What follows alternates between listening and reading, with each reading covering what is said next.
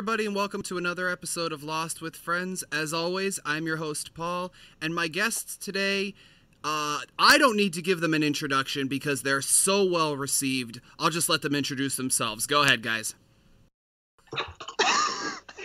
Right, stop. I'll go first. I'm Andy. I'm Arthur. And I'm Andrew. We're all from England. Hey! Welcome back, guys. Thanks, Paul. Yeah, thanks for having us. So we are going to be discussing the episode And Found, and I don't want to hear any more comments from Andrew over there about the fact that it's this episode, because I'm pretty sure you guys asked for this one because it was a matter of, oh, what episode don't you have somebody on or whatever, and this was one of the first that I had said. And I don't remember which one of you said it, but you were like, oh, we'll do that one. Yeah, no problem. So I know Andrew's going to have some sort of comment throughout the episode at some point, but I don't want to hear it. No, I enjoyed the last Student Sun episode so much that, I'm happy to do this one. I think it's very much like the first one we did. It's kind of one of those ones that you don't really think about too much, but unexpectedly very good. Yeah. Yeah, I watched it. When I watched it, I was my hopes weren't that high. Well, of course I love most of the episodes, but I kind of thought, oh, this episode, I couldn't really remember much about it, and then I watched it. I was like, this is actually a really good episode.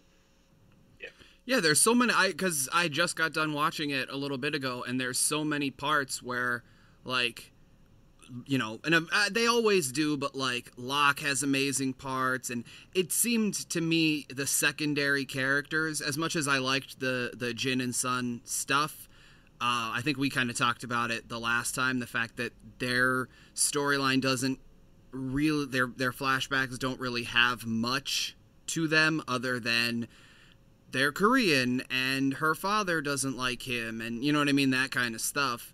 But I thought the episode overall was a lot better than I remembered it being. I thought it was a great episode. Before we get into the actual episode, though, previously, when I believe it was the first time Andy was on, he mentioned that him and his brothers, Arthur, who's on the show this time, and Tony, when they were growing up, all loving Lost, they would write each other Lost quizzes and see which one of them was the best, and they happened to find some. And so now Arthur is going to take over temporarily as the host of the Lost quiz game show thing and see between Andrew, Andy, and myself who has the knowledge. You're going down, both of you, just so you know. Yeah. Before we start fighting talk, here we go. I'm gonna lose here. I'm not gonna ask all of them as I was saying, but I reckon my money's on Paul for this. I don't know why. Even though Andrew. Cheers, Arthur. He got a bit of an advantage. Andy's done this quiz. I just want to say before we start. I just want to say before we start, we do have to give a lot of credit here to my sister as well. It wasn't just the three of us. I know if she listens, she'll be annoyed that she wasn't included there, but she had a big part of it. She actually, us being the three older dominant brothers, would often make her write it because obviously there's more fun in answering them than there is writing them. So, yeah. Well then, before we get into it, I would like to take a moment to apologize. I hadn't realized that, so I apologize to the Cornforth sister. Yeah, we even got round to paying her right near the end of doing Lost Quiz because she was fed up with doing them. So we'd all like get a few quid together to give to her, so she'd write us another quiz because we enjoy it so much. Bear in mind, she was probably about 12. She was probably about 12 when we were doing it. So. All right, so I've got a list of questions here. I'm going to pick, maybe I'll do the first 6. I'll give 2 questions each, and then we can, if there's a draw, we can maybe do a tiebreaker or something like that. Does that sound good, guys? Sounds perfect. Yep. Sounds good. All right, so I'll start with Paul, as you're the host. Your first question is, why was Desmond in Australia in the Flash Sideways? Ooh. How long, is there a timer on this? Why was he in Australia? It's a given that you're not allowed to use the internet. No, yeah. Oh, I know. Of course you know. I honestly, I don't remember. Can I say, Arthur? Yeah, you can say. I'll give you a bonus point if you get it. What? That wasn't said in the rules at the beginning, but go on. Well, he was closing a deal, wasn't he? He's so eager to know the answer. He's so eager to share. What do you reckon it is, Andrew? He was closing the Mikado deal, right? Yes, you're right. He was closing the deal. Oh yeah, baby! That's, to be fair, I didn't know the answer to that. What nice one, mate. Give me some credit. What the f is the Mikado deal? Something with Charles Widmore. Yeah, so the Charles. What is it? The name of a company? Is it? Oh, I don't know. I think it was just like like McCutcheon. I think it was just a fictional thing. Yeah. You know, kind of like the Tampa job with Sawyer, just one of those things that we don't necessarily need to know. It's just the MacGuffin, if you will. Yeah. So I did well there. So now he has 2 points? Yeah. No, just one. Oh, okay. Andy, I'll give you the next question. 2 children survived on the plane's tail. What were their names? Oh, man, there was a day when this would have just come straight out my mouth. Damn. We see their feet in this episode as well. Yeah, we do. We see the bear. Yeah. Oh, man. I don't know. Anyone else know? No. I'm an episode behind on knowing that, on remembering that information. Yeah, man. Zach? Zach is one. Oh, I remember the other one. I get half a mark for that. No idea what the woman I remember is, with the other Lucy one. Or something? Lucy? I don't know. If I get it, do I get like a point as well, or a half a point? Yeah, half a point to you, half a point to Andy. If I'm not mistaken, it's Emma. Yes, that's right. Oh. Spot on. As soon as he said Zach, I went, oh, it's Zach and Emma. All right, so Andrew has a point, and Andy and I each have half a point. Yeah. But Andrew's still got a question to come for him. Yeah, I'm just going to pick a good question, because the next question's actually, it's got like multiple answers, so I think that'll be quite tough. Who was Cesar sitting to on the Ajira flight? Who was Caesar sitting next to? Yeah. Well, he was sitting opposite the aisle from Hurley, but sitting next to. Ooh. Caesar. Yeah, I remember him saying something because Hurley said something to him. Put your seatbelt on or something like that. All right, so who was on the plane? So it would have been either Son, Kate.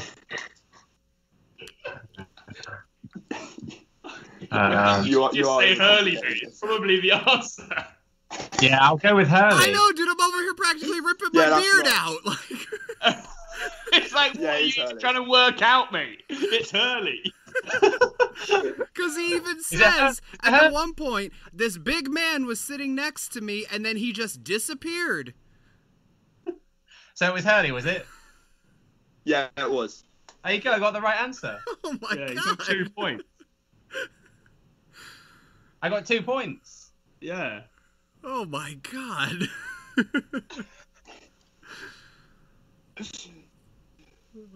Oh, okay. Gotta love when the host even sighs. Yeah, I've got the answer right next to me. I was like, is that gonna be your answer? Or are you just gonna keep thinking and not saying anything? But luckily he got there in the end. Bless him. I get bullied on this show. You're winning. Stop complaining. Yeah, it's true. Okay, so I'll come back down to you, Paul. What is the name who was Locke's assistant who helped him visit the Oceanic Six? Oh, the guy from Fringe. I know. Oh, crap. I'm like the worst Losty. I'm a host of a Lost show. How do I not know this stuff? I know. Wait, give me a second. I'll give Paul give him like another 10 seconds. No clues. That's bullshit. Because all I can think of is from Fringe. Oh, What's his name Abaddon. in Matthew Fringe? Abaddon. Oh, balls! Yes. I was about to get a bonus point. Sorry. Because I knew it was something biblical. What's his name in Fringe? Philip Broyles. Colonel Philip Broyles. Oh, yeah. I'm actually rewatching Fringe right now. That's why I could think of it off the top of my head. Good answer.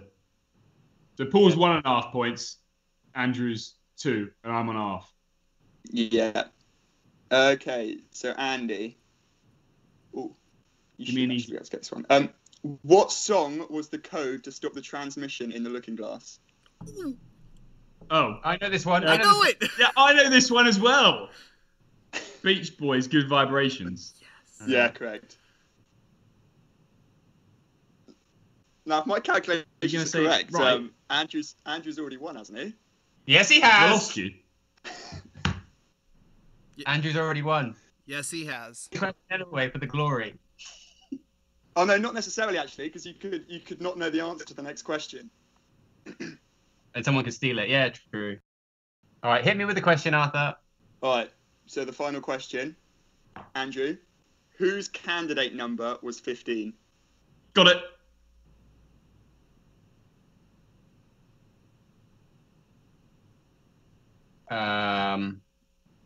I think I know it.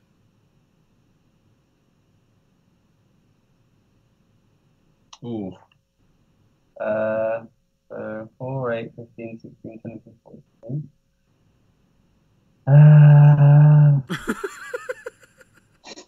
Such deep thought.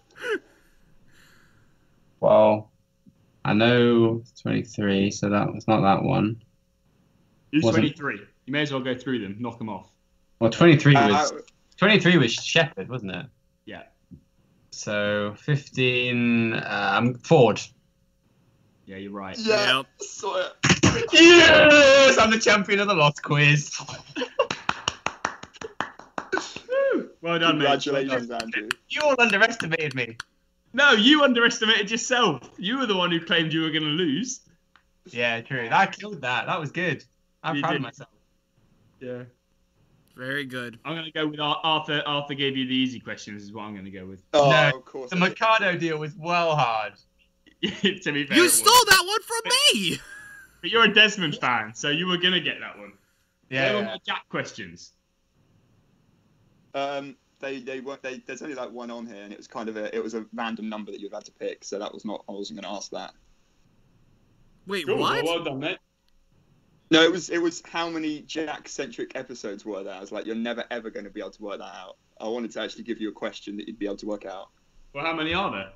Or save it till the end of the episode so people have to keep listening. They could just look Okay. it up in the meantime. That's true. Well, now I'm curious. How many? In my answers, I have 12, but I have a feeling it might be more than that. If It it's depends if it includes, if it's including multi-centric or not, I suppose, doesn't it? yeah, It does depend on that. if it's just solos, 12 sounds about right. Yeah. 2 a season. Yeah, I reckon that sounds about right. Sorry, I missed everything then because I just had to go help Autumn with the remote. It wasn't that interesting. Oh, okay. Don't worry. Am I still the You have champion? to wait. You're still the, Yeah, you you're are. still the champion, yeah. But don't worry, I'll cut this all out because it makes you look good, so I don't want it in my show. There's absolutely no way Andrew just went to help Autumn with the remote. Andrew went to gloat to Autumn that he just won a Lost Quiz. That's what happened. And she No, probably, she already heard it. She came in and started laughing, telling me to calm down. yeah, I figured she would have like rolled her eyes and been like, so. No, she doesn't care about that. Right, should we crack on? Yeah. All right, here we go. We're gonna discuss the episode and found. That was good though. I like that. Yeah, That was good, Arthur. Well done. Cheers. Okay, so we start out with Sun and Claire on the beach looking at the ocean, and I know Andrew just loved this scene. If it had included Shannon and Walt, it would have been perfect, right? Well, What Andrew loves what all was the the women. scene? Sorry, I zoned out for a second there. I'm just posting a status saying I'm a lost Oh champion. my god.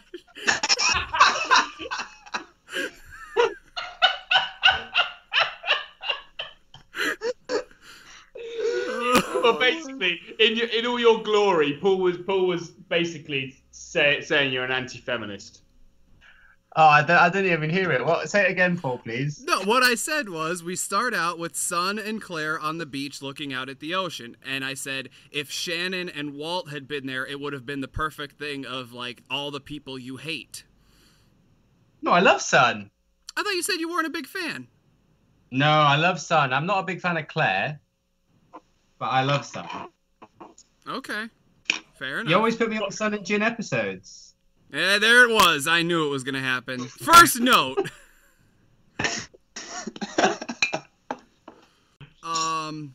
Son says how it's been 4 days, of course, 4, one of the numbers. And Claire comments how that actually isn't that long. I watch that and I go, that's one of those things we talked about it previously, the fact that it's only been 4 days since the raft launched. Yeah, it was like this. I mean, not for you guys necessarily, but like it was the summer for people in America, you know, and then the first few episodes, all of that, and all that time that, you know, normal viewing people would have had to wait to watch, and it's only been 4 days. Yeah, but compare that to a season of 24 when it's all been 1 day. Yeah.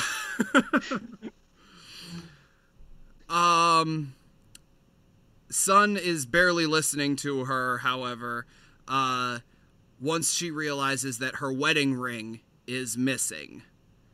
And she reverts back to speaking Korean as she's looking for it. And I actually have a note later about how there's, like, in this episode, just the few Korean words that I know are from this episode. And I remember when I was first getting into the show, and I would say to people like, oh yeah, I could speak a little Korean, and it's like 3 words.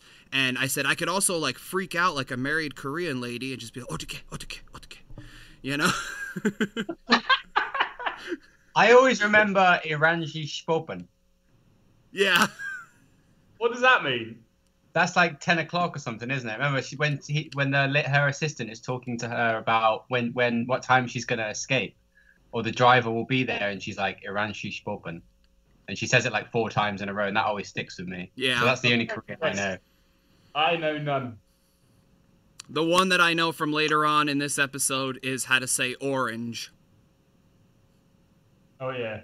Orange. Orange.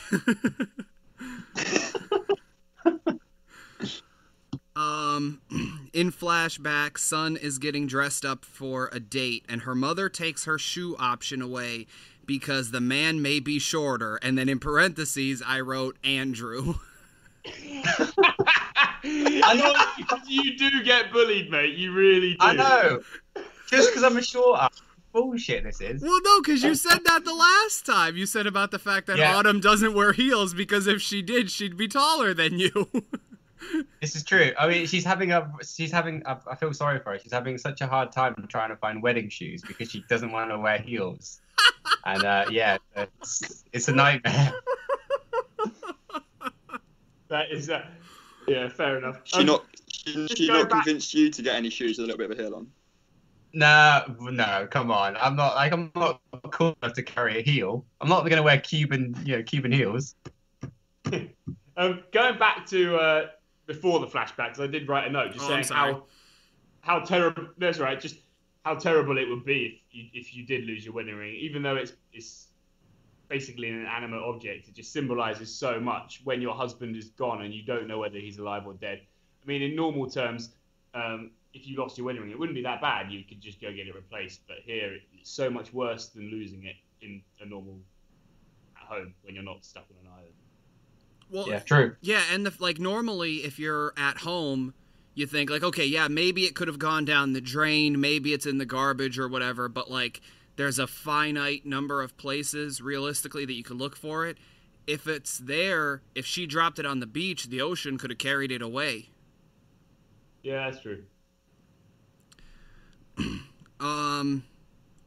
In the flashback, the mother basically says how since Son went to college and wasn't able to find a man while she was there, she's now a bit older and considered silver instead of gold, and how if she waits too much longer, she'll be considered bronze. How horrible is that? Oh, Jesus, imagine what color freak would be. She's pretty attractive in this scene, though. So, son or her mother? Come on, Paul. Her mother. No, Sun wears really nice dresses throughout the whole episode, I noticed. Yeah, there's one dress in the second date she has with the guy, and she looks, woo, hello. I wonder if the pressure to get married in Asian culture really is like that. I mean, I did spend 6 months in Asia earlier in the year, but I didn't really see any of the... We were in a very different part of Asia, though. We definitely were. And I was wondering if, well, Andrew, obviously your mum's Filipino. But you grew up in England. Did you have, how much, like, I know it's completely different Asian, but did you have much Asian culture? Like, in pressure for... Yeah. I mean, every weekend we went to Filipino parties. So that was interesting. And my mum always did try, I was a lot younger, she tried to set me up with Filipino girls. But once I kind of got a bit older and went to university and kind of obviously stopped listening to my mum so much. I mean, I've never really found Asian girls that attractive. So, yeah, I always like the white chicks. I hope not the white chicks from white chicks. Because that'd be no, not those white chicks. They're actually black men. Yeah. Autumn just reminded me, I did date a half black girl, so there you go. And I didn't always like white girls. And I wrote where Sun, she kind of believes in finding love and finding the right person at the right time. Like, that seems to be the look that's on her face, especially, in comparison to her mother being like, oh, it's all about age and, did you go to college and this, that, and the other thing. But Mrs., let's see if I can get it right this time, Peck. Correct. Yes. Says that Mr. Peck says that the time is now. And then we see elsewhere, Jin is getting dressed up as well, and his roommate is telling him how love will find him this year because, what does he call it? The Destiny Book? Is that right? I don't know, but I loved this scene so much. I'd completely forgotten about it. And it's just so rare that we see the light-hearted, fun Jin like this. And yeah, there was a lot of humour from him as well, which is great. It's like, if I cut off the tag, how will I return it? Very rarely. I love when he's like right before that, when he's doing the pose of like, how do I look? And he just like holds like his arms up in that particular way. I just, how do I look? Yeah, he's just smiling the whole time. It makes me think, actually. We all love Sin and Jun. I can't get it right. Jin and Sun so much. But from what I can see, as soon as Jin meets Sun, he says he's happy, but you never see him smile again. Yeah. Well, I don't think that's so much her. I think that's her family. Yeah. Agreed. Yeah. They have a strong love for each other. It's the father that causes that. Nothing to do with Sun herself. And of course, Jin wants to know more about the woman that the book says, and the roommate says orange, which, as I said, is one of the only Korean words I've ever learned from watching this show. And as Jin is leaving, he makes sure to comment on the fact that he's not going on a date, he's going on a job interview. And then I wrote it down as that classic TV joke about not cutting the tags off of clothing so that you can return it. That's you. I mean, I love it. It's funny. Don't get me wrong. And like Andy said, it's nice to see Jin so lighthearted. But I every time I watch it now, I'm kind of just like, okay, this joke is in everything. I've never seen that joke before. Maybe that's why I liked it. Oh, maybe I've never seen that. Maybe it was the first time. Maybe it's the first time I saw the joke. It was probably in Lost anyway. Yeah, maybe it's just an American thing, I guess, because we're all poor. In the Aero Station, the Tailies appear to be having a meeting about the Raftermath group. That's good. I like that. That's what I've been calling them for the last few episodes, the Raftermath. Yeah, that was good. I like that. Is Michael always wearing that orange T-shirt? Well, do you know in my mind, it's all I see. I always see him in orange T-shirt. It's also don't think it's interesting that he's also wearing orange. I just think that's a coincidence. Yeah. I think Oh, there's wait, no coincidence on this show. Coincidence in Lost. Yeah. Yeah. So I don't know. I think there might be something in that. I don't know if I was reading too much into it, but I did notice that he was also wearing orange. I never I think you're noticed looking that too much before. into it. Yeah, but I always, it's like in my mind, I always see Michael in that orange T-shirt. So, yeah. And Michael tries to calm Jin down by telling him that he'll see Sun again, and he then tells Sawyer about the Tailies trying to figure out what to do with these guys. And I love Sawyer's joke of like, maybe they're gonna eat us. Maybe. I don't know, because I didn't watch it when it was on, so you guys would know. Wasn't that, maybe not, maybe that was more the others, but I think I read somewhere that at one point people thought either the Tailies or the others were cannibalistic. I don't know if I ever thought that. I suppose it's a theory that most likely could have popped up quite easily over like a summer of missing Lost, or in between a couple of episodes, where there's just a random theory going around on a website. So it makes sense, but I don't think I ever knew about it. Okay. Ana Lucia then says that they're moving on. They need to go out and get food and water, and they're going to start a trek back to the main survivors. She says, back where you came from. In the jungle with the Tailies, they set off, and Ana Lucia tells them they all need to travel in pairs, and she splits them all up. She said, so-and-so, they're going to go fishing, they're going to do this thing and that thing, and whatever. And I was funny, though, because as I'm watching it, she said about, they need to go out in pairs, and then it appeared that it would have been Sawyer and Jin in a pair, and then she said, she said something about fishing, and then Sawyer's like, take him to go fishing, and then that would have been 3 and 1. So, like, her logic went right out the window. I think she knew that Sawyer wasn't going to be fit enough to go. But anyway, my point here was, my note, because you are all Jack bashers from the last episode, as we all remember, that you think Jack's a controlling leader. What about Ana Lucia? She's awful, demanding everybody everywhere. Oh, yeah. No, she's bad. But at this point, there's... The thing is, I thought... Sorry, Arthur, you continue, friend. Well, I was just going to say, I thought when I look back at Lost, I think, I really like Ana Lucia. But then when I'm watching this episode with her in, she's just like she's not likable at all, really. Especially as she's bashing around like what did Paul call them a second ago? The raftermath. Those people, when she's like telling them what to do and stuff, I just don't like her in this episode. I love how your accent says imagine it. if actually met her, she'd be a nasty person. Let's remember though, she did kill Shannon. Oh yeah. Oh all yeah. All love comes back now. All love comes. Right in the chest. Almost as if she was aiming for her. Exactly. But yeah, no, I would definitely agree. She's not a great leader either. But of course, now the difference is, not saying that I'm necessarily in favor of her, because I would definitely want Jack as a leader more than her, but we of course are supposed to be thinking, obviously something happened, to the point where somebody had to step up and be this controlling. We know that there had been, Libby claims that there had been 23 of them.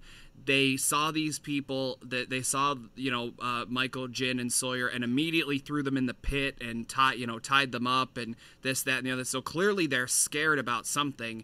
And oftentimes, which I guess did happen with our main survivors, oftentimes when everybody's scared, they need that one person to kind of step up and be like, I'm going to take charge.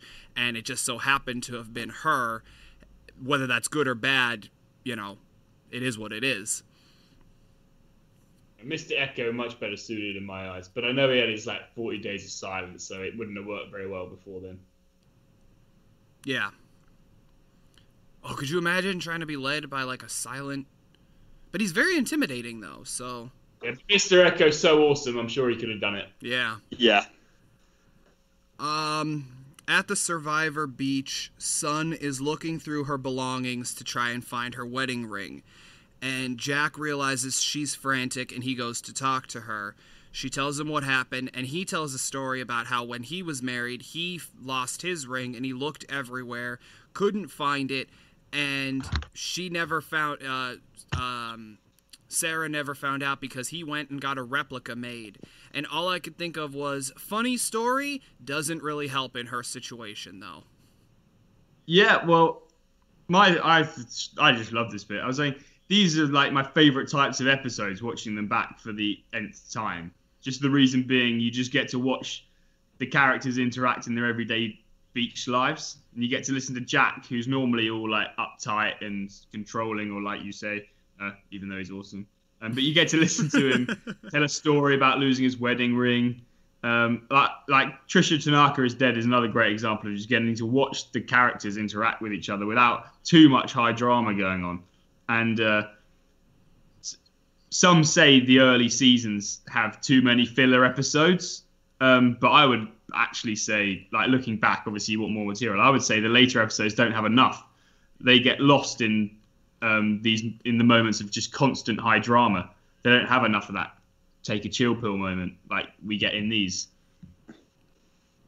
Thing is, they do well in relation to filler episodes. It's not exactly a filler episode. It's just like parts of like one, like let's say story arc of the episode, and then again, it's what was I going to say?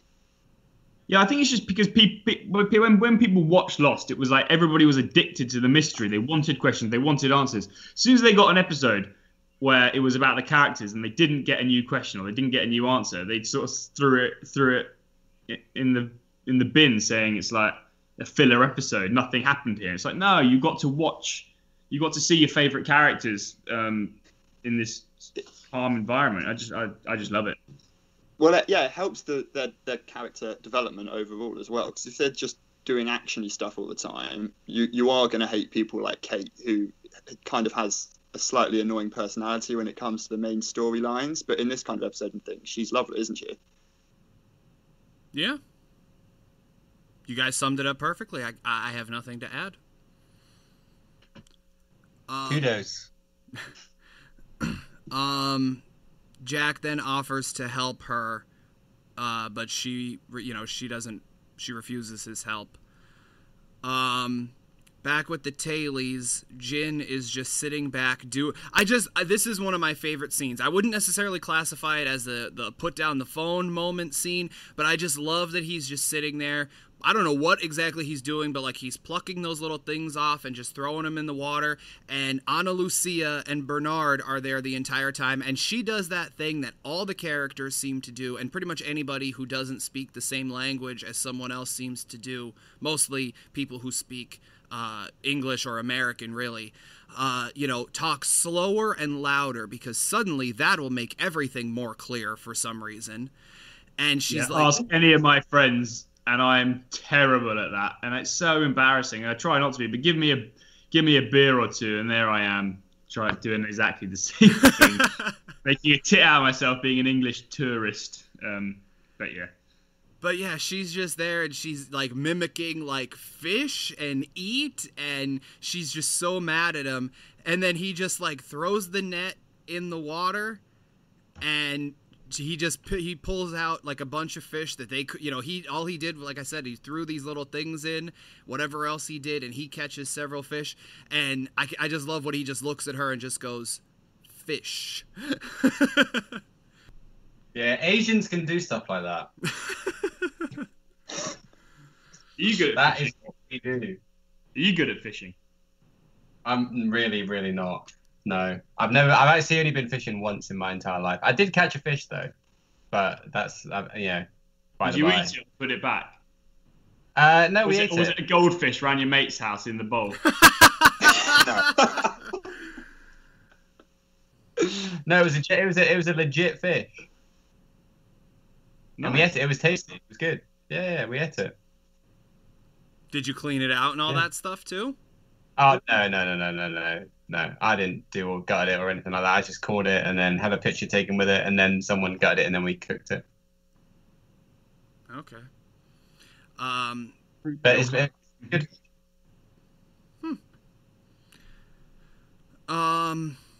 In flashback at Jin's job interview, the interviewer patronizes Jin for his lower class status and the tag hanging off his tie. So of course that's a nice little callback. And that scene, as much as I said, you know, I gotta hide the tag seems to happen a lot, at least in American shows. That happens about half the time as well, where the person the person who you're trying to hide the tag from finds it and they rip it off, and it's kind of like an embarrassing moment. But for the moment, at least, things turn out okay. Because Jin still stays respectful, and then the man gives Jin the job before insulting him one last time by saying that the Seoul Gateway Hotel is prestigious and not to let anyone of Jin's own lower class in. Horrible. Yeah, I feel really bad for him because it just further adds why he's such an angry person. Yeah, it does. I mean, what? You don't ask for a raise or time off. I don't want to work for this employer. It's not even a particularly good job. I don't know. Like, why does he want to work for him so much? Why do they portray every rich Korean person to be mean and angry? I hope it's not really like that, but they don't. They do a good job of making us think. Well, I mean, realistically, though, in most anything, most rich people tend to be the villains because, you know what I mean? It's the whole working class versus, you know, the white-collar people kind of thing, I guess. Yeah, I think we've got lots of nice... Would you all consider yourself working class? No, I wouldn't. What is working class? Am I working class? No, you're not. Well, what do you consider working class then? That's what I mean. I'm trying to, because I would consider myself working class. Well, maybe you are. I don't know. What did your parents? It mainly comes down to, well, how much money do you have? I don't know. What did your parents do for their job? Like, were you always struggling? My dad was a postman. My mum was a nurse. Yeah, but he's a grown man in his own right. He's getting ready to get married. He's like out in the world, so it doesn't necessarily go by what his parents did anymore. At this age. Thank you, Paul. See, I don't always insult you. I got your back, bro. You're poor just like the rest of us, Andrew. Don't worry. No, I'm coming across as the mean one because I just said Arthur and I are middle class. You guys are middle class. You're lovely people though, which makes me happy. Thanks. Yeah, we are from Winchester. Yeah, we can't. You're from Winchester. You're middle class. The funny thing is though, because we're from Winchester, I actually like, in comparison to some of my friends, it's like I'm barely consider myself middle class half the time. What, are they really poor? Yeah, basically. Are they? I mean, we went to state schools, so we I don't know what it's called and how that works in America. Like in England, we've got 3 types of schools, basically: state, which is the normal ones; private, where you pay; and then public, which probably contradicts what you'd think in America. But public is like stupidly rich, and you have to like be really clever to go to. I went to a state school. Yeah. Okay, so a state school for you guys is a public school for us. Yeah, like public for us is like proper rich. Yeah. Okay. In the jungle, Michael and Libby are walking, and Michael says how Jin is his friend, but he never really thought of Sawyer that way. Which I thought that they had kind of squashed that by this point.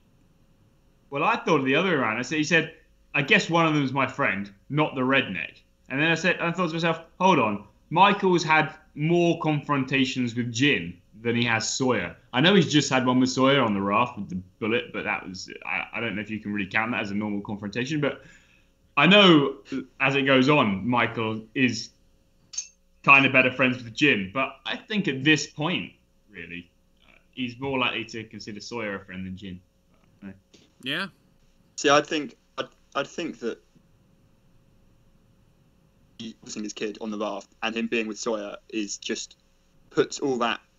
I think he doesn't like Sawyer, basically, is what I'm saying, especially after that incident.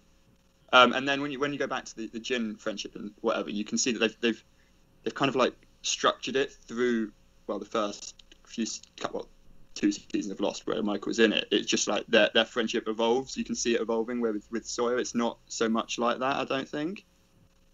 Yeah, well, Sawyer doesn't really have a good relationship with anything. Libby comments that she knows about being scared and how scared plus trust issues amongst the Tailies is why they threw the 3 Raftermath people in the pit. And I don't know, I look back at that when she's just like, oh, I know about being scared. And I look at it from 2 points of view, and one is like, okay, we still don't know what the deal is with these Tailies, and the other is, oh, maybe that's setting up something about her backstory, which is pretty much, I don't want to say it's never paid off, but it just bugs me how little they paid her story off. Yeah, but you already, from knowing her flashback, her limited flashback in the future episodes, you can see that she's in a mental institution, so she's obviously going to have that sort of insecurity about her. But there was a bit she said here, which she said, "I've never seen anyone so scary in my life," talking about Sawyer. And I'd never noticed that line before, and I found it very strange. It made me think she was a bit of a psycho. Well, yeah, because Mr. Echo is scarier than Sawyer. Yeah, Mr. Echo is far scarier, especially the others in the middle of the night and stuff. That must be far scarier than seeing a sarcastic man with long hair who's being shot.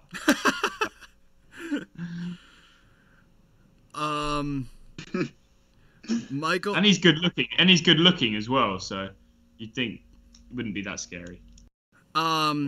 Michael then asks why they don't go more inland for food, as that's where the other survivors, the original survivors, have gone. And Libby says that they don't go that way because that's where they come from.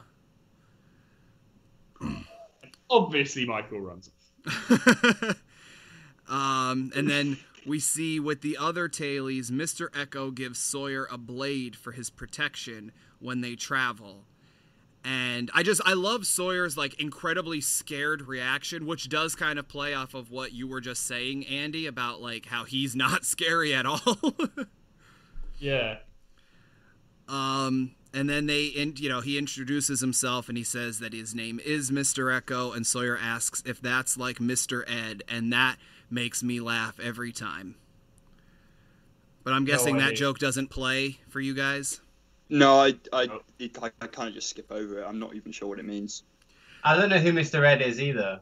Mr. Ed. Yeah, that's what I mean. It's an old like black and white TV show from. It's not like really like a clever joke. It's it's pretty much just because Echo and Ed have the same E sound, but it's an old black and white show from has to be the 60s or earlier, where it was a guy who was a farmer, and he had a talking horse named Mr. Ed.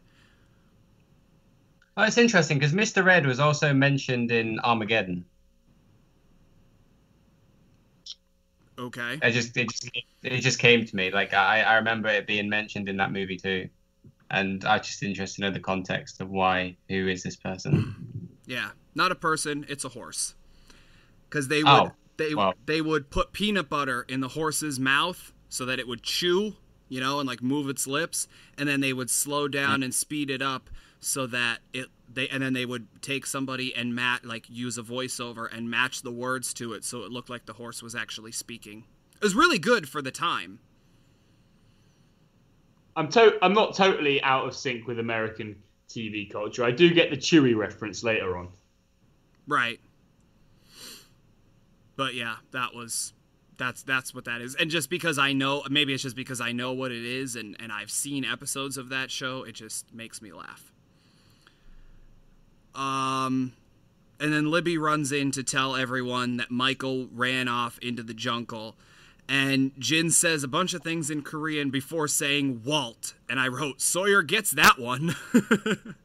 That's the every time I hear Walt, it just makes me laugh because it is kind of annoying. You get, especially later on, it gets to a point where you're just fed up of hearing somebody go Walt, Walt. It does get a bit old. I don't know if you remember at the costume party in Lost 2014. There was it someone dressed up as Michael who spent the whole time just walking around shouting Walt as well. That was pretty funny though. I think that was Rudy. Yeah, it might well have been actually. I think it was. Was he black? Yes. Yeah, he was. See, Jake has a thing where he keeps commenting because he did the orientation episode, and he's like, did you notice what else he says all the time? Because he said it in the finale, and he said it in the orientation one and whatever. Like almost any time, the first thing when he wakes up in these few episodes, it's not Walt, it's "Where's my boy?" Like that's his secondary catchphrase, if you will. Where's my boy? And Ana Lucia says that they need to move out because they don't need Michael telling the others where they are. And she asks Libby and Cindy to grab a few things, including a radio. And Sawyer is interested in the radio, but Anna just, suggests, because he's like, oh, have you used it? And she's like, oh, gee, what a great idea. Does anybody enjoy her sarcasm? Oh, it's awful. No. Yeah. No.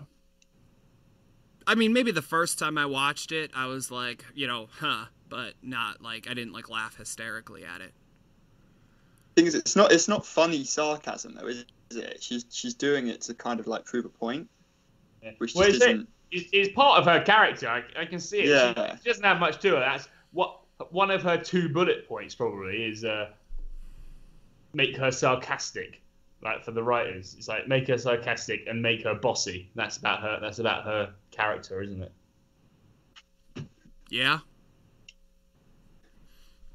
That pretty much sums her up, yeah. But Jin wants to go after Michael, and even Sawyer agrees that they won't be able to convince him to come back because he's too interested in getting Walt. And then Sawyer comments that it's every man for himself, and as much as Michael wants Walt, Sawyer wants to focus on his own shoulder. And I just love that kind of thing where, it's every man for himself, because it's the opposite of Jack's whole thing the entire time of it's not every man for himself, it's live together, die alone. But then Sawyer, every time, Sawyer every so often, he's just like, it's every man for himself, because he doesn't get that group community mentality thing. Yeah, and even more, to read into that even further, obviously, Season 3, Episode 4 is titled Every Man for Himself, and it's a Sawyer-centric episode. It's a very prominent theme, that what you just said, a difference between Sawyer and Jack. Yep. I'd still put Sawyer above Jack on my favorite characters list. Paul? What? You don't need to start another argument. Tread carefully. Everyone's entitled to their own opinion, Andy. Yeah, they are. I'm joking. I like Sawyer. I'm pretty sure he used to be your favourite character, didn't he? Oh, Sawyer was my favourite character for a long time. But Sawyer was my favourite character when I watched Lost.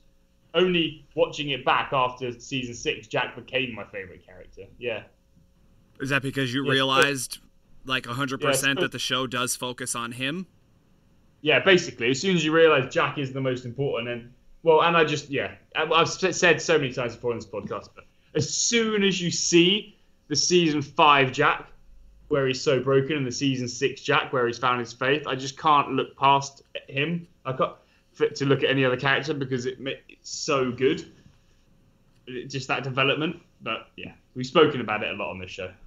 Fair enough. Jin starts to go off, and he and Mr. Echo trade headbutts before Echo finally tells Jin the right way to go. He gives him a weapon, and he decides to tag along to help. I just love that. I don't know if that was supposed to be like, just a show of strength between these two, or just, a matter of I'm going and I need to, like, maybe Mr. Echo needed Jin to prove that he could have gone on his own, because it's that thing, we've talked about it before where, Jin doesn't look that intimidating, but once you get him going, like, he'll beat the crap out of you, So I think maybe Mr. Echo kind of needed that sort of, for Jin, or, to kind of initiate that for Mr. Echo to be like, maybe this guy can handle himself. Maybe he is somebody that I want to, help out. Echo is just hard as nails. I don't think, watching this for the first time, I don't think I ever thought anybody was quite as cool as you think Echo is in this episode. Proper man crush. On Echo? Yeah. He's a beast, man. Really? He would destroy you. Andrew, please, tone it down.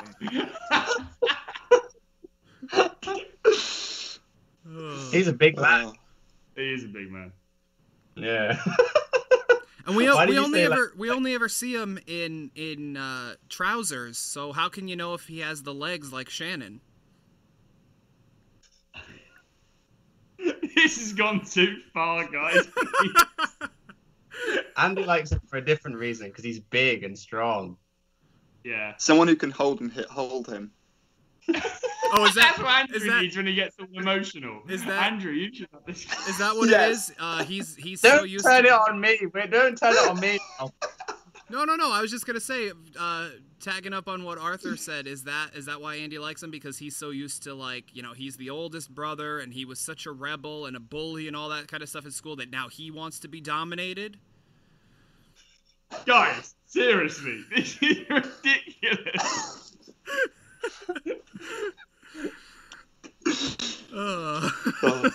Andy, I think Andy would look tiny inside Mr. Echo's arms. Oh, come on, right, so you're telling me, all right. I love how you're about ready to defend it. No, I'm not defending myself. I'd love to be in Mr. Echo's arms. I'm saying, who's your man crush out of all the Lost characters? Who's your man crush on? And you're not allowed to say Desmond. You've got to hear someone else. We know who Andrews is on. Yeah, he's not allowed to be Desmond. It's got to be somebody else. All right. Well, it is Desmond, but I think there's someone else. Like someone you think's really cool. It's like, I just want to. You see him wear a t-shirt. It's like, oh, I want to wear that t-shirt. Or like, he does something cool. I'm going to do that. He says a word. He's got a catchphrase. I'm going to use that catchphrase. Good question. See, I really like Jin. What catchphrase are you going to use of Jin's? Pardon? What catchphrase are you going to use of Jin's? I don't know. Some Korean. Maybe wait until he can speak proper English. But he's a bit like Mr. Echo in the fact that he is quite big and strong, and you look lovely in his arms. You look lovely in his arms. And he's romantic towards Sun. I'm worried about you two. You're the one who bloody said it. No, I think who have we got to choose from again? Throw some names at me. No. You don't know the guys on the show by now? Hey, I won the Lost quiz. So then you should be able to answer this easily. I'd probably go with Sawyer. Yeah, that's fair enough. Just because he's just, I don't know, he's cool. But he might be conning you. You've got to be careful. No. I'd see through it. Yeah, try and get you into bed just for your money, Andrew. Oh, that's a picture, isn't it? He hasn't got any money to give. True story. They just didn't find it very funny, apparently, yeah. No, I felt sorry for you. Yeah. Oh, who's your man crush on? Oh, it would have to be Richard or Sawyer. Richard? Richard's my... You go for the older men, do you? I like older women, so why not? Ana Lucia doesn't think it's a good idea for Mr. Echo and Jin to go off, but he says that he's going to help Jin find his friend. I wrote, clearly these two, meaning Ana Lucia and Echo, have some sort of special bond. On the beach, Hurley and Sun are retracing her steps, and Hurley latches on to the idea that Vincent the dog ate the ring, and they then sit there and wait for the dog to pass the ring that they think he swallowed. And I love this scene. Like, Sun gets the attention of all of the major people in this episode, by the way. Yeah, she does. She has moments with all the major male characters. Well, not even just the male, like her and Kate. I mean, I know they have a lot of moments throughout the thing, but like her and Kate have some pretty good moments in this one too. Yeah, I comment. Starts off with Claire as well. Yeah. What was the comment? What bit did you just say? Because I wasn't listening. I was on my phone. Who? Hurley bit. The Hurley bit. Did you comment on the bit about which career was it? Nope, that was what I was just about to say. Okay, say that, and I've got something to say about it.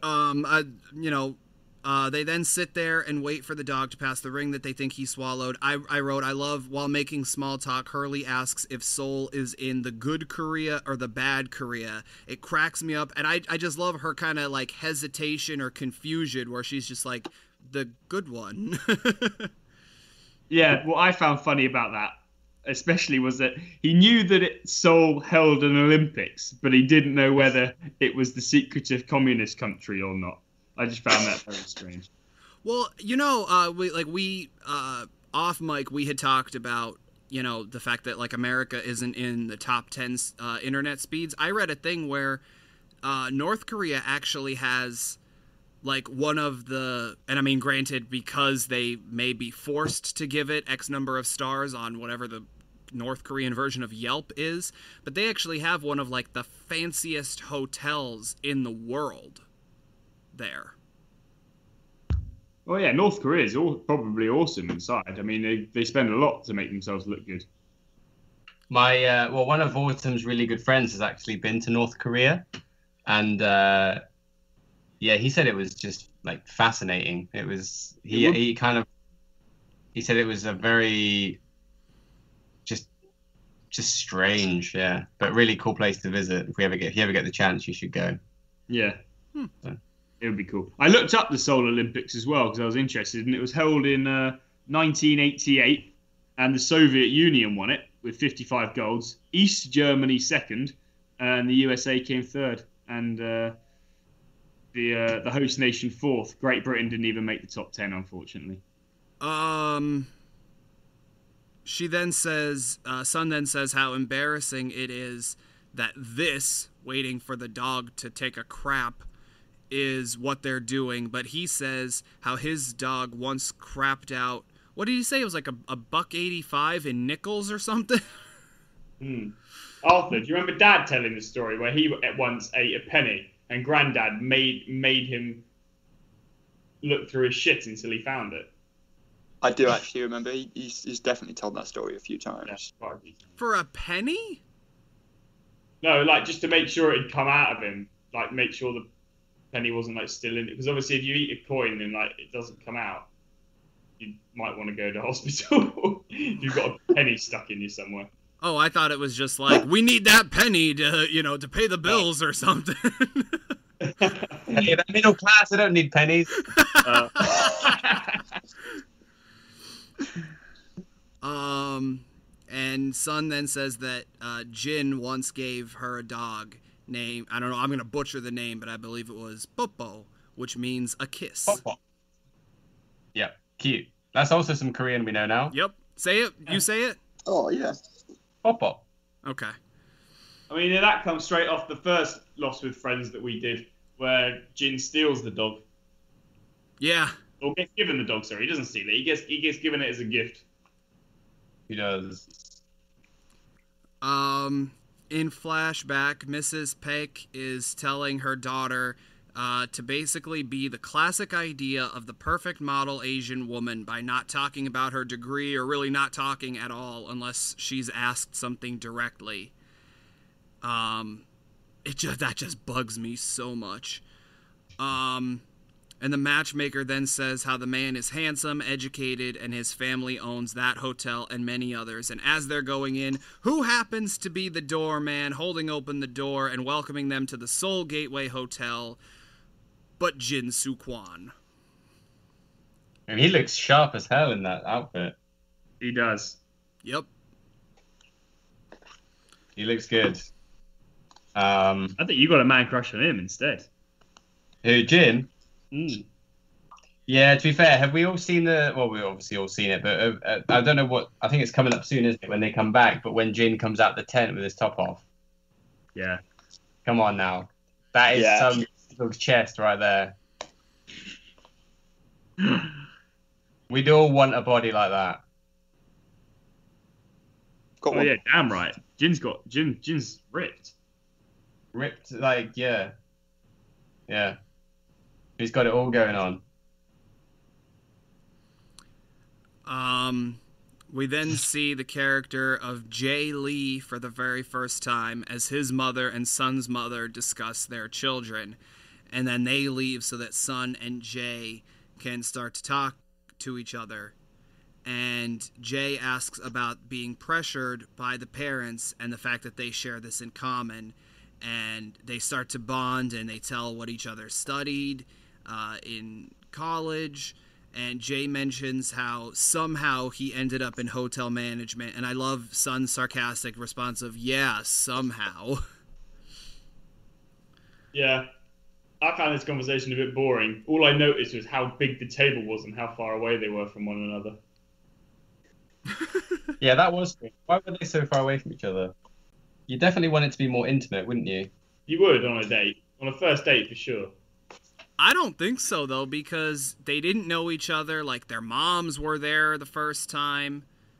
Would you really want it to be, like, you know, that close? Because you're nervous, you know? Yeah, it's very difficult to flirt with somebody unless they're right next to you. Yeah, I mean, you can't do the sort of, you can give them a few odd looks and stuff, but that doesn't work. You need to be able to, I wouldn't know. I have no moves, and ladies aren't interested in me anyway, so. We'll get you one in Hawaii. I'm going to find you a smoking hot hula girl. Jay then says how, for the first time, he's actually enjoying one of these setups, and she says that she is as well. So, as much as, you said maybe you didn't find anything except the table, whatever. I always like this scene because it's kind of, we always think of Jin and Sun together. So to kind of see her being happy like that with someone else, it's like, oh, well, wait a minute. It's nice for her, but that's not who she's supposed to be with. Yeah, she's supposed to be with Jin. Yeah. But he's too busy holding open the door for her. And not in like a gentlemanly kind of way. Just like I've got to do it way. Yeah. In the jungle, Echo and Jin are looking for Michael. Jin hears some rustling and is attacked by a boar before happening upon the corpse of a man Echo confirms was named Goodwin. And I just love Jin asks, others? And Echo just nods in agreement.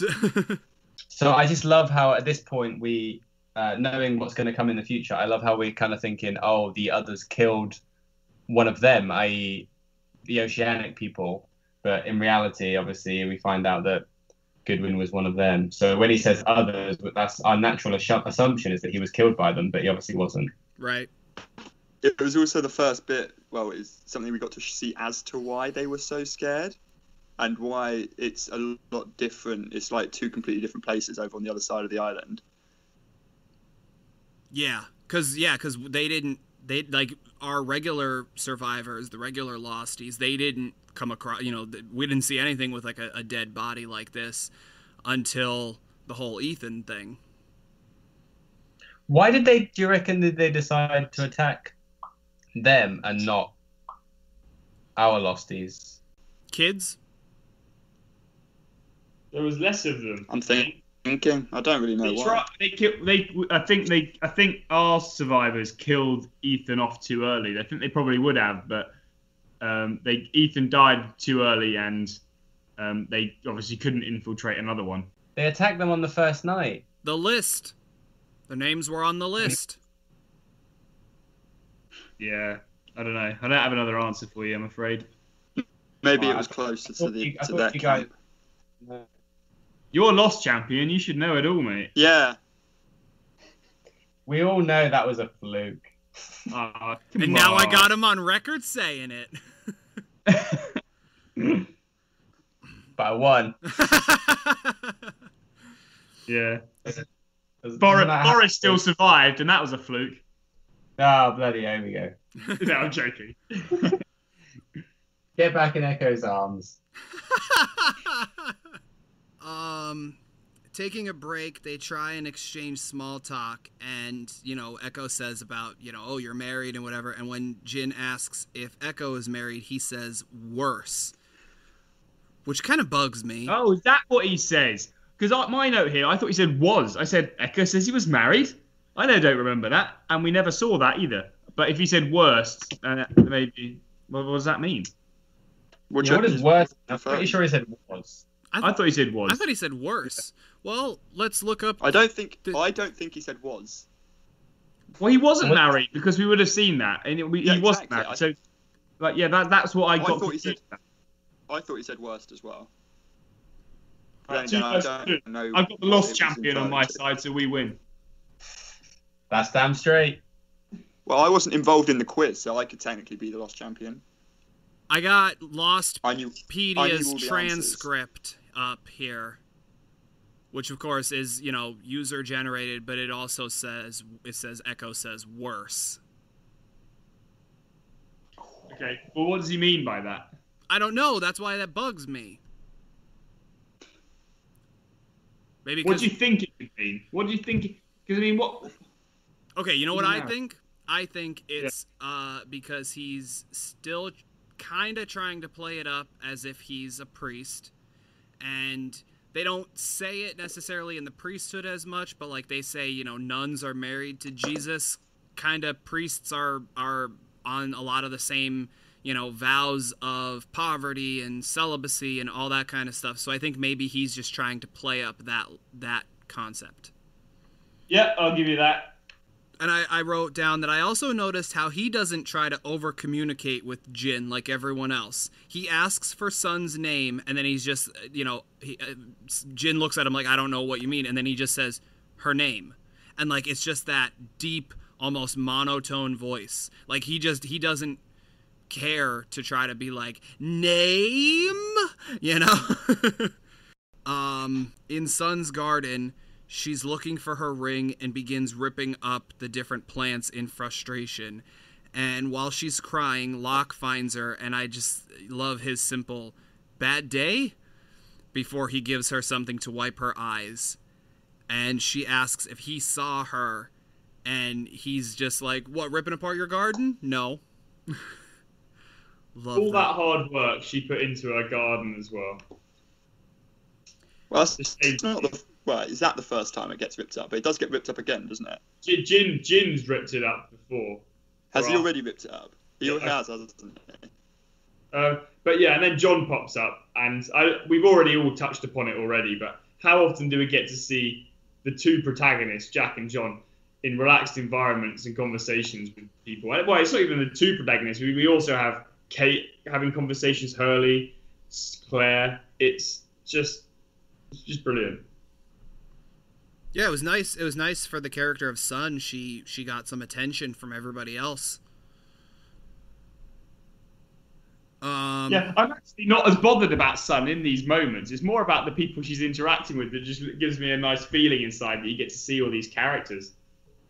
Well, I don't know if you guys noticed. I admit I had to see it on Lostpedia, but this is the first episode so far this season that we see nothing of the hatch. Yeah, I read that on Lostpedia too. I thought that was pretty interesting. And then Locke says how he used to get very angry but doesn't anymore because he's not lost. And she asks how, and he says the same way anything lost gets found. You stop looking for it. And while he's doing this, we see at the very end that he's putting one of her plants back in the ground. I thought that was very sweet, and I would probably classify this scene with the two of them, Locke and Sun, as my put down the phone moment for the episode. Yeah, it's such profound words from Locke. He's awesome sometimes, I think. He's very good at giving advice to people. Very.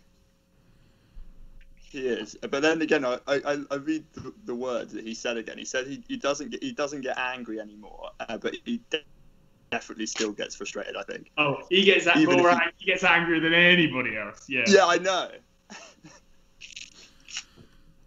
But again, as Andy has said in the past, he kind of needs to play it up because all of them don't know how full of crap he is. So he needs to kind of play to all of them of like, yeah, I'm the calm, cool, collected. I know everything that's happening. You know, the island will trust. You know, we trust the island sort of guy. Yeah. Yeah, for sure. In flashback, Sun is looking very fancy while she's out to eat waiting for Jay. And outside, Jin and Jay talk, and Jay asks for Jin for the flower that Jin has pinned so that he could give it to his date. And I wrote, Jin is just happy the boss asked for his name. Yeah, that was a nice moment. That was actually, I can see why some would like this guy, because he actually is quite a nice guy. Well, yeah, because especially, you know, I see it on TV a lot where, like, rich people or, you know, kids of rich people, maybe the Cornforths can understand this. That's so not true. But where they're just like, you know, they don't necessarily want to hang out with any other kids of rich people because they think that they're all snotty. You know what I mean? And they're just like, oh, I'm the only one who's down to earth. And now I think she's kind of felt like she's met someone who comes from the same background, as you said, but he's also very down to earth, which, like I said, that doesn't really, especially in fictional portrayals of the children of rich people, that doesn't happen very often. Yeah, to add to that, well, you've just changed my view of him, because in a minute, obviously, going forward, we're going to find out that Mr. Lee isn't into Sun because he's into somebody else. And my note was, Mr. Lee couldn't tell Sun was into him. What an idiot. But now I've thought deeper into that, and maybe it's because Mr. Lee really does love this woman that he met at university, that's all he can see. He's clouded by his love for her, and that's probably why he missed Sun being into him, because Mr. Lee was just looking for a way to see this woman that he loved. Yeah. I do love the fact that he's telling her the embarrassing story about being well, I wrote naked, but pretty much, you know, he says he has the towel in the hallway of one of his own hotels. And then he does tell Sun he wants to keep seeing her, but then he says that it's really only so that their parents won't pressure them anymore. As you said, Andy, he's fallen in love with a girl from the States, and he plans to move there, but hasn't told his father. He basically wants Sun to be his beard. Do you guys know what that is, right?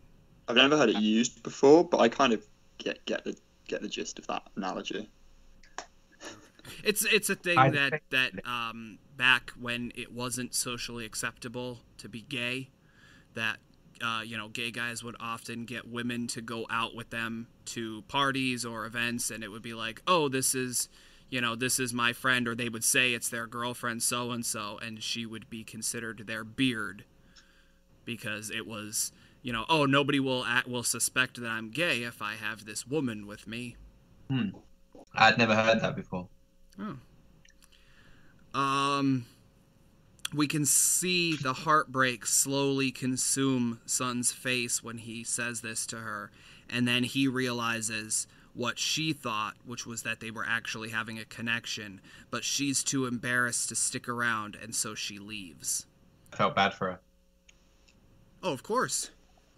Yeah, I totally understand what she's doing as well. Going away, you wouldn't want to be stuck in that situation anymore if you both thinking different things about why you are together at that point. Yeah. In the jungle, Echo and Jin are still tracking Michael, and Echo comments how they, meaning the others, don't leave tracks. And then Echo hears something, and we get one of those awesome rotating camera shots, which I love, the 360 shot, before he shushes Jin.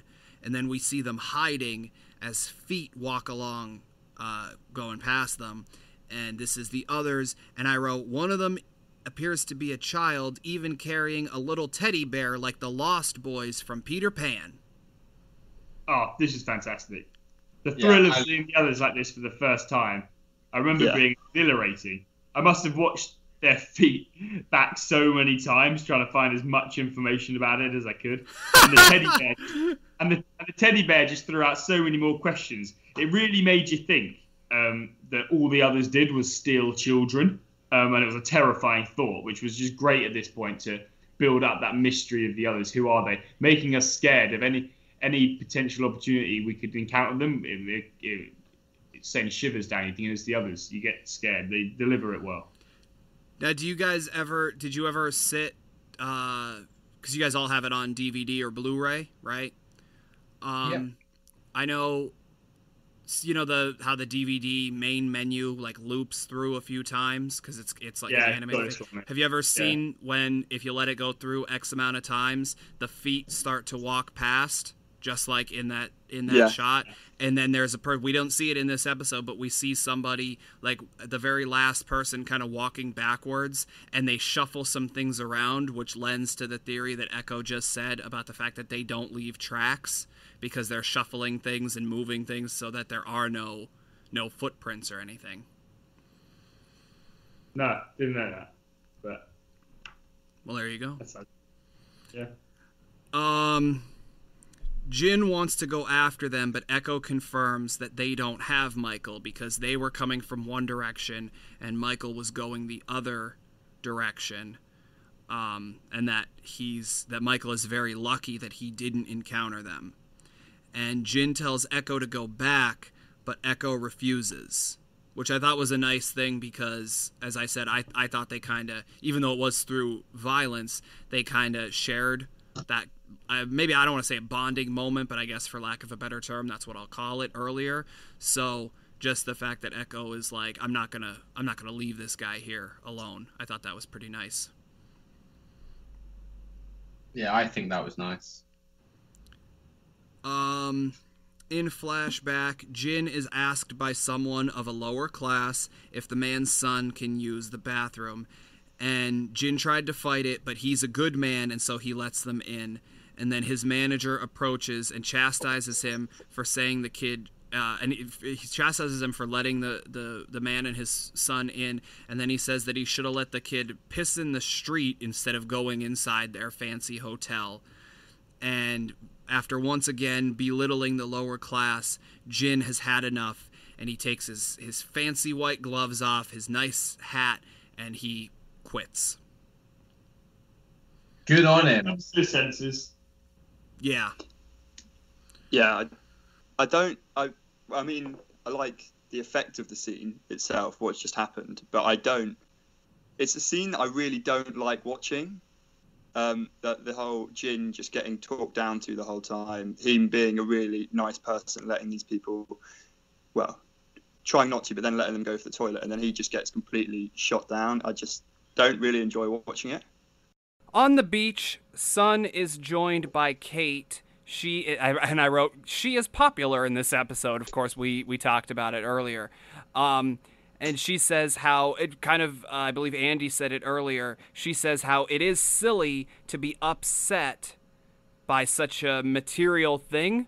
However, I believe Andy said it again, how the fact that it is her only connection to Jin at this point. So it is silly because it is just a thing, but it's like the one materialistic thing that she can have that still like reminds her of him. Yeah. I actually didn't... This whole conversation, I wasn't really listening to what they were saying because I was just so amazed that... And I had to write in my note about the people that she'd circled through. And we touched upon it already, but It really was. It was Claire, Jack, Hurley, Locke, and now Kate. That's 5 main characters that Sun has had different. It's a bit of a weird episode. Like, she's obviously looking for a wedding ring, and she's going through different people trying to find it. It was almost like I don't know, like you could imagine that in like a children's TV show or something where they go through the characters, each one of them helping her along her journey a little bit further to try and find her ring. I like that. I've never thought about it that way, but I really like that. And Sun actually then says that she's sick of everyone saying that Jin is all right, because she believes that he isn't. And then she says how Claire found the bottle of messages from the raft, and Kate wants to see it, and Sun says that she buried it. This is a note I put here, and not obviously spoiler alert, this is where her ring is. I said, though, because she says, I buried it. I thought to myself, she dug a hole in the sand with her bare hands. Please can someone tell me how this wasn't the first place to look when she lost her wedding ring? She's an idiot. Well, I don't know, because it's the same basic thing. You know, like Hurley immediately latched on to maybe the dog ate it off of her hand. So it's not any different, I don't think. The thing is, I see this would probably be like the most eventful thing that she's done in the last few days, and it's probably the only thing that's in her mind the whole time is like, is Jin okay? There was a bottle that washed up on shore. That's probably what she's thinking about. The other thing she's thinking about compared to, as well as her losing her wedding ring. So you'd assume that she could have maybe put one and one together and thought, let's have a look over there. I guess, yeah. With the tailies, Sawyer can't keep up, and Ana Lucia says that she'll leave him behind. And then he asks a rhetorical question that now that Echo, their tracker, is gone, how will they find the survivors' beach without him? And she, says about how they'll walk along the beach or whatever, but she also makes it clear that she believes that Echo is coming back. And I said that Sawyer and Anna trade wits before he gets up and is ready to move. Because although it was humorous, I didn't necessarily think, the whole, are you married? Are you gay? Whatever. Just get up and let's move on. Oh, Paul, we're so different there. I actually really enjoyed this scene. I thought it was genuinely funny. The one time I found Ana Lucia's sarcasm and humor funny in this episode, like trying to leave him behind and then saying, "Are you gay?" I thought it was actually quite funny and lighthearted. I guess.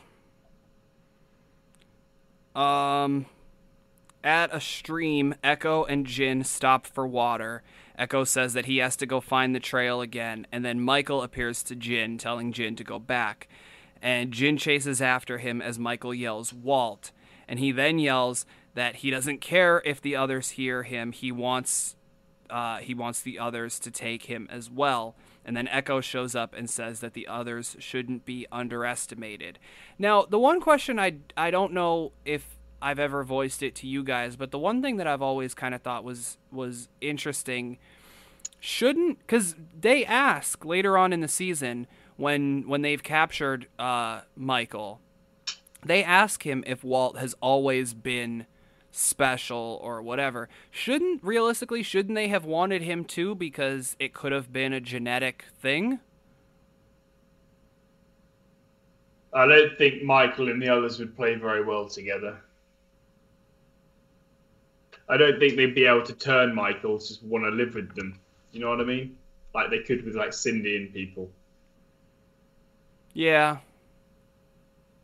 But still, I would think, especially, I don't want to, they didn't necessarily do, experiments on Walt. That's not the way that I want to say it. But, they definitely had him in room 23, and they wanted to figure out stuff about him. I would think that, whether he went along with it or not, that they would at least try to do the same thing with Michael, just to see if it was, if it was something genetic or whatever. But Michael has a small breakdown before Jin assures him that he will find Walt, and Michael relents and goes back with them. On the beach, Sun is digging up the bottle, and Kate wants to see the messages, as she wants to believe that it isn't true, that it isn't actually the message, the bottle from the raft. she's worried about Sawyer, and she comments how she didn't get to say goodbye to him.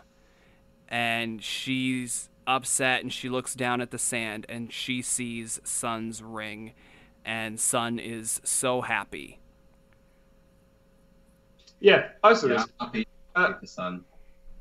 Yeah, it was a happy moment. But my mention here was that surely it's an engagement ring, not a wedding ring, because it's got a diamond on it. Yes, this is true. Because I know this right now. In that culture, I don't know if they have the same way of doing things.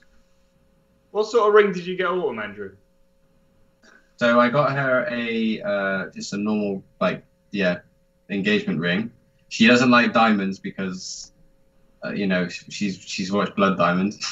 Yeah. I ended up getting her favorite gemstone. That's what she wanted. So she told me that from a long time ago. Did you propose before you had the ring? I can't remember. No. I had the ring. I had the ring all through Asia. Yeah, I remember now.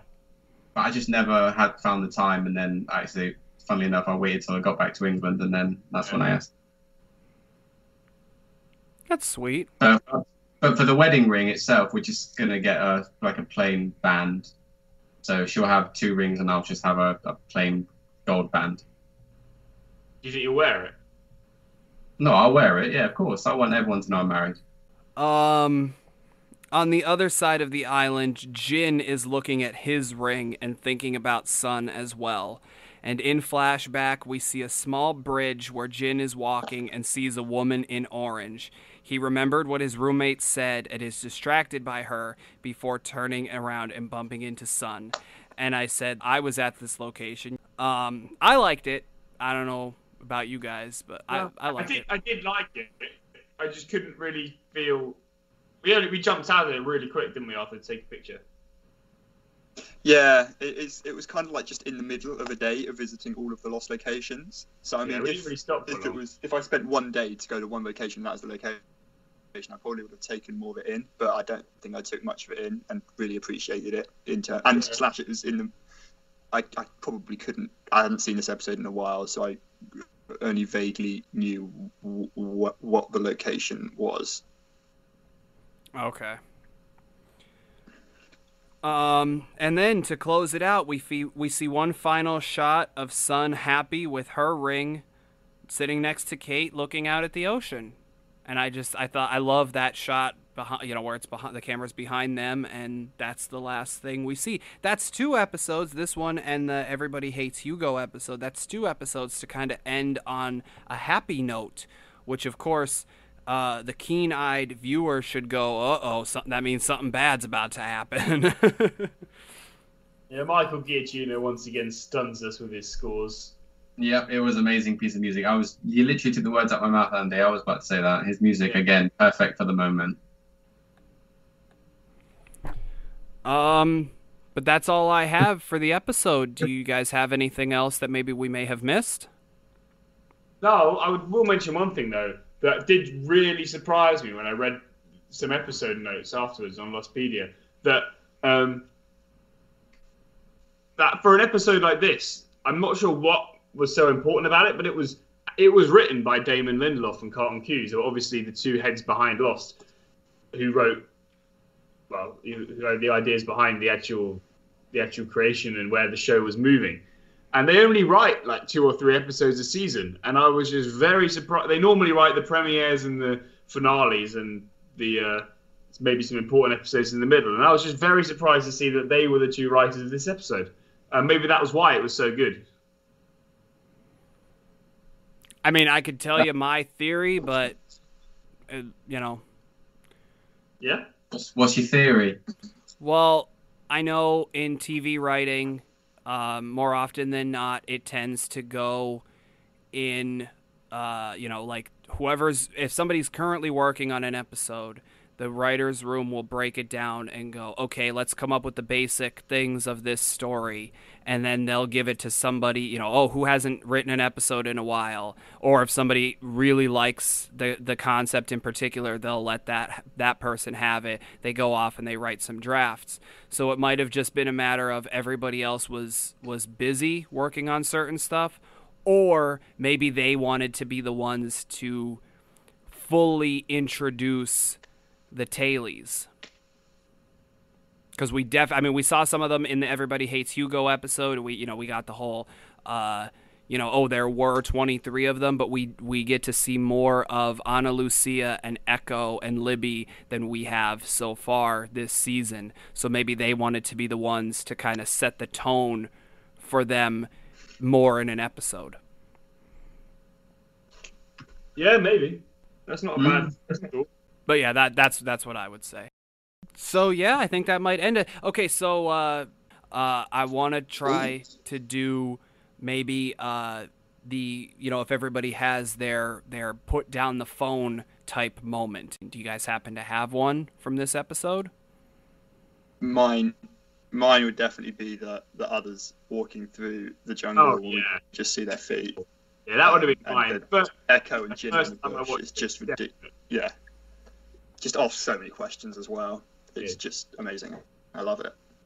Is that the same for you then, Andy? I think so. Yeah, that was a great moment. But I also really like that scene with both the scene with Jack and Son and the scene with Locke and Son. I enjoyed both of those scenes immensely watching them back this time, because I know about the others. I mean, I know what the others are. And it's almost a little bit ridiculous now watching that scene when you really know what the others are like.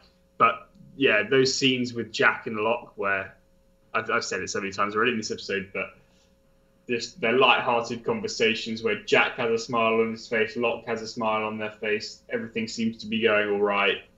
That's what I like watching. Andrew?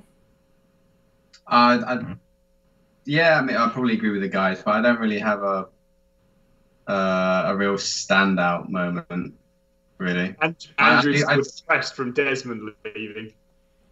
Yeah. Okay, so that's gonna wrap us up. Thank you guys for being on the show. Always love having you on here. Love being on, Paul. Yeah, cheers, Paul. Thank you. And well done, Andrew, again, for being the Lost Quiz champion. Oh, yeah, thank you. Why don't you guys say your names once again, and perhaps where anybody could follow you on social media if they maybe want to keep the conversation going. Yeah, you can. Well, I say Facebook all the time, but basically just check me out on YouTube. I have my channel there with some Lost remixes. And yeah, Facebook if you want to have a chat. I'm always happy to talk about Lost. I'm available on Twitter at RTPC94. And if you want to find me on Facebook, if you find Andrew, you'll be able to find me very easily because I'm his younger brother. And I'm not going to actually say talk to me, because I've done this twice and no one's reached out to me. So clearly no one has any interest in talking to me. So I'm just going to say, I'll see you next time. I thoroughly enjoy it. Good night. Wow. Actually, Andy, you said about your YouTube channel. I'm still waiting for you to put, I cannot remember the name of that song, but we had talked about it in, I think it was the season 2 premiere. You had Superior 5 hours. Yeah, waiting for you to put that one up. The problem here is I'm not actually that musically. I don't have that much musical talent. I just love electronic music. The problem is if I can't read music, so I don't. The only way I can remix that tune, I can play that tune, is if somebody, like most of my early Lost remixes are, I'm learning off a piano tutorial off YouTube, learning how to play the song, and then I play the song in my production software that I use on my computer. So because it's not a very well-known song and I can't read sheet music, I can't really do it. So what you're saying is you want to reach out to the Lost fan base to say, someone please translate it from musical composition into some form that you can do, so then you could then remix that song. Basically, I need somebody to play it on piano and record a tutorial. Andrew, you should ask Alison. She probably can. Yeah, she probably can, actually. Alice is my sister. Yeah, I probably should. You're right. Even Mum can read music. Yeah. Well, there you go. Now there's no excuse. All right, I think that's gonna do it for us for the episode and found. This has been Lost with Friends, and I guess I will end it with the traditional thank you, namaste, and good luck. Namaste. Good luck. There's nothing left for me to say.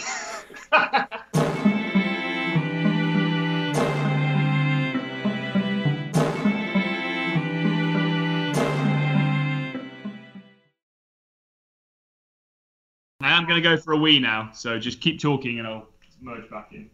Okay, so now it's Andy bashing time again. Yeah, good. Arthur, you must have a lot of stories. I was gonna take the piss out of him earlier. But Not what were you going gonna say about in school? Being a bit of a rebel, as they call it. Yeah, he has said that he was a bit of a rebel. Was he like? He's really popular.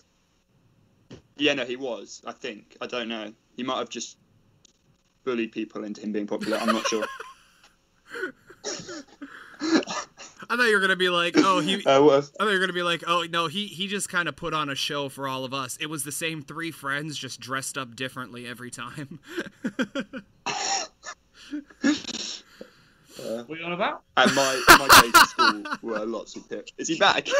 You're back? 3 friends all dressed up differently.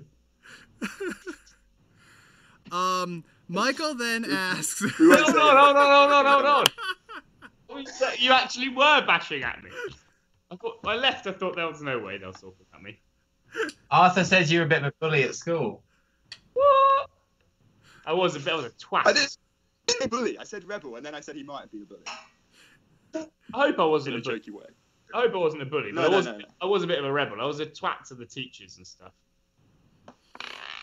Well, no, because what I said was because Arthur said that you were, when Andrew asked if you were popular, at first he's like, yeah, well, and then he said that he wasn't sure if you bullied, jokingly, he said he wasn't sure if you bullied people into being popular, and that's what I said. I thought he was going to say that you just wanted to make yourself look better in front of your little brothers, so you actually only had 3 friends who just dressed up differently every time they came to your house. Yeah, basically, but those 3 friends liked me so much that they were willing to dress up differently, so I think that's enough. Hey everybody, plenty more content on the channel, more to come soon. Check us out, like this video, subscribe to the channel, share us with your friends. Thanks.